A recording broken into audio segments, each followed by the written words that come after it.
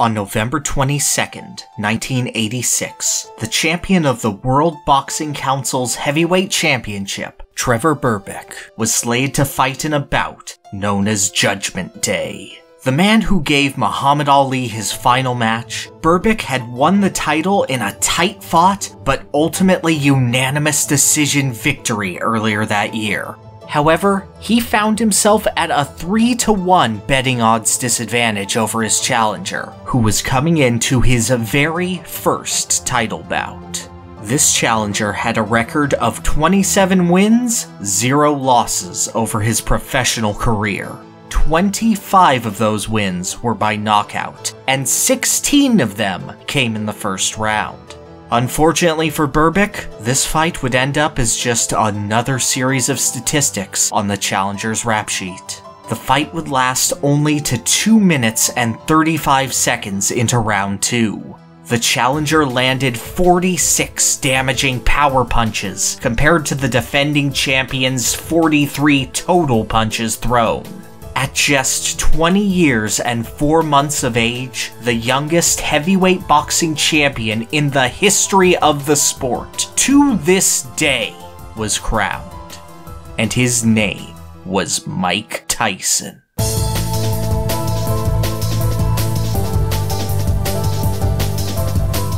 I cannot express to you just how big of a deal Mike Tyson was during his prime. In the closest analog to gladiatorial combat that the modern world would allow, Tyson wasn't just a beast, he was an unstoppable force, the likes of which the sport hadn't seen. And the media was absolutely rabid over his success. Tyson becoming a household name to the caliber of Michael Jordan, children all over America and potentially even the world knowing that he was the most fearsome force in the squared circle. Tyson would go on to claim the WVA and IBF championships through 1987, becoming the first man to hold every single major heavyweight US boxing championship at the same time. By the time Mike Tyson's Punch-Out was released in October of that year, he had an undefeated 31-fight victory streak, all of the belts, and a media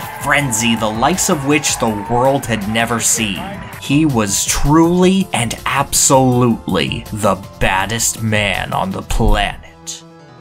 Now beat him. As closer I get to the ring, I'm more confident. Once I'm in the ring, I'm a god. No one could beat me. I walk around the ring, but I never take my eyes off my opponent. I keep my eyes on him. Then once I see a chink in his armor, boom. Then when he comes to the center of the ring, he still looks at me with his piercing look, and as if he's not afraid.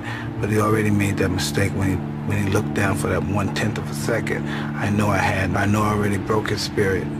Nintendo's Minoru Arakawa caught one of Tyson's fights during the Consumer Electronics Show of 1986, and struck a 3-year licensing contract with the young fighter. Tyson wasn't yet champion at this point, but Arakawa saw an utterly electrifying force that would elevate Punch-Out to the next level, and his instincts paid dividends as Tyson earned greater and greater acclaim.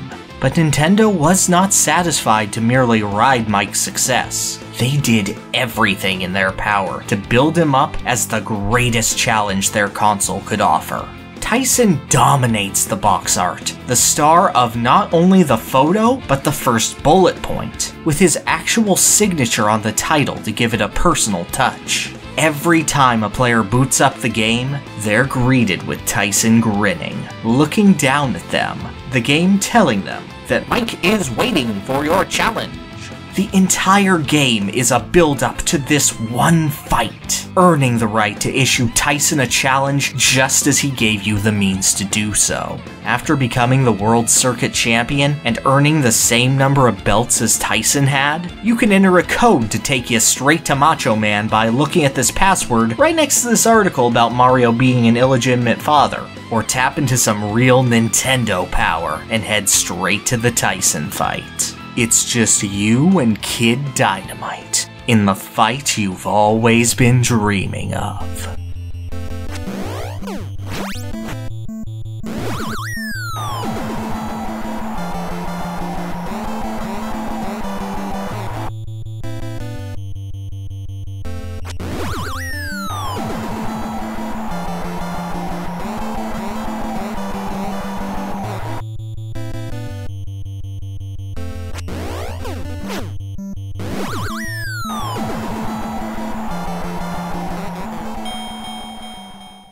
previous fights were about crafting an insurmountable foe that, with enough dedication, anyone could defeat. But beating Mike Tyson requires a special kind of person. Someone that's not only skilled, not only dedicated, but one that can take a whooping. Tyson is a maestro of power hits, crouching before a hook or uppercut to add an extra spring to his punch, with his signature KO touch being a right hook to the body, followed by a right uppercut to the chin. His defense was no less excellent, using the incredibly tight peekaboo style to protect his face and making a career out of punching through complaints that the stance was offensively weak. What's amazing about Punch-Out is how well this plucky little NES game was able to adapt Tyson's fighting style into a boss fight. Tyson throws nothing but dynamite punches for the first 90 seconds of the fight, instantly knocking Mac down if even one of them lands. Previous fights had some kind of super move, some kind of overpowered technique with a special tell to get the player afeared of a rallying opponent. But Tyson's super move is being Mike Tyson, relying only on fundamentals polished to an absolutely deadly degree. You see this? Trying to weather the storm, make a comeback, get filled up with Doc's secret back rub technique? Completely worthless. Kid Dynamite sending you back to the mat in one punch.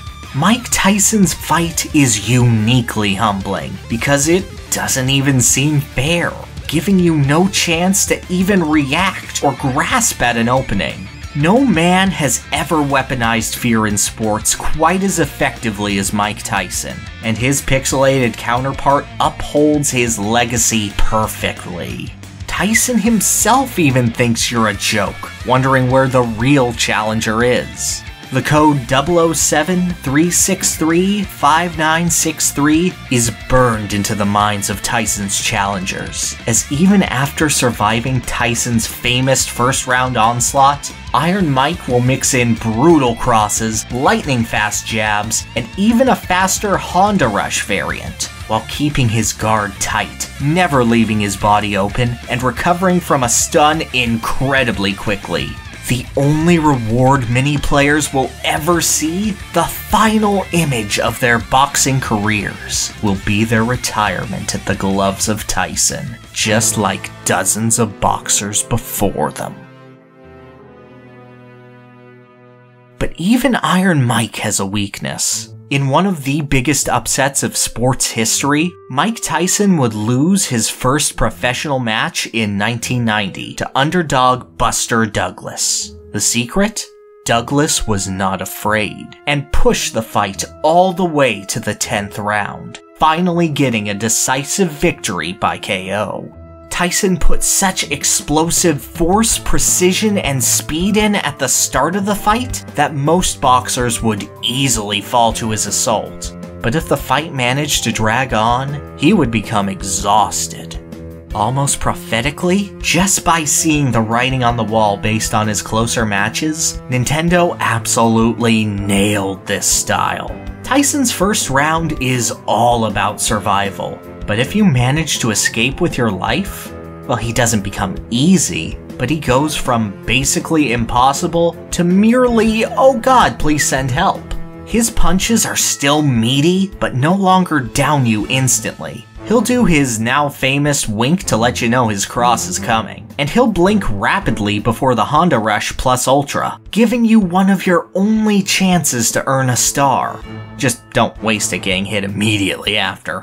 Everything has led up to this moment. Glass Joe's embarrassment, Von Kaiser's confidence, Piston Honda's speed, Don Flamenco's baiting, King Hippo's defense, Great Tiger's tricks, Bald Bull's power, Papinski's unpredictability, Sandman's dread, Macho Man's status, and Mike Tyson's challenge.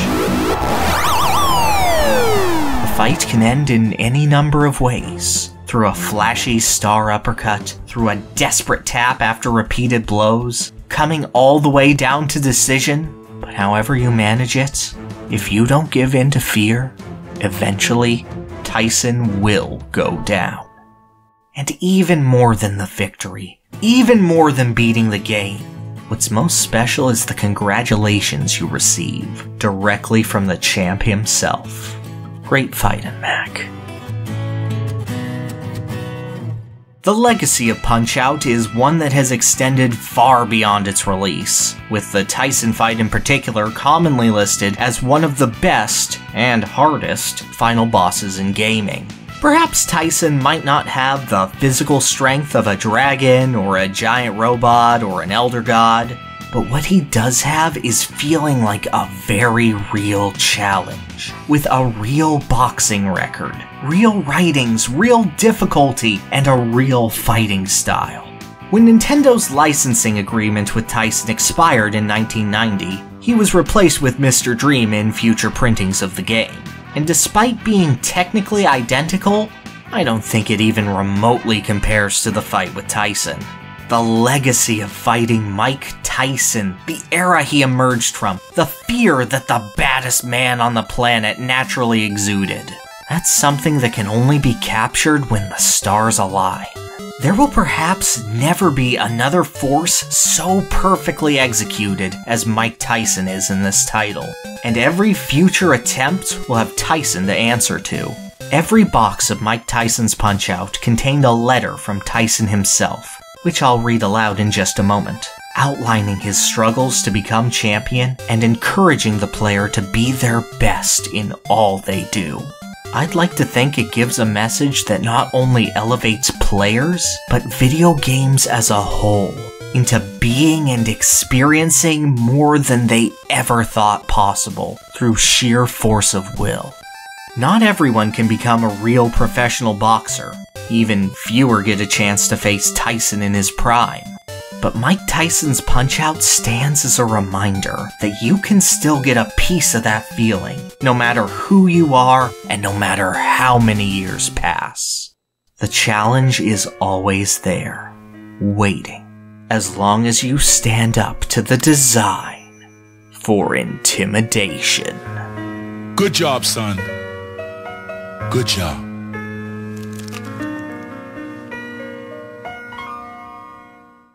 Dear player, becoming boxing's heavyweight champion of the world was the greatest challenge of my life, one that required a great amount of discipline and philosophies that enabled me to grasp the confidence and strength needed to attain such a goal. I would like to share these with you so that you may benefit from them in your personal life encounters.